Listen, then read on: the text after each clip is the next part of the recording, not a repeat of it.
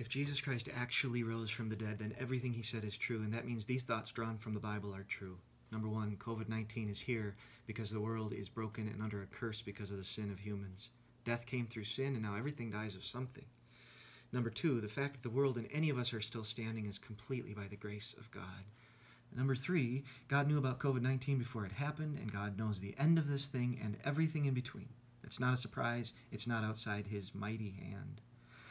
Number four, when Jesus was asked why a tragedy happened, his answer was repent. Repent means see your sin, hate your sin, turn to Jesus and beg for his mercy, and believe that his death on the cross is for you to forgive you completely. Number five, if Jesus Christ lives, we will actually be okay. Whether we live or die, we are his. His right hand will hold us. This is all true if Jesus Christ lives. This week we remember and we relive the most blessed week in the history of humanity.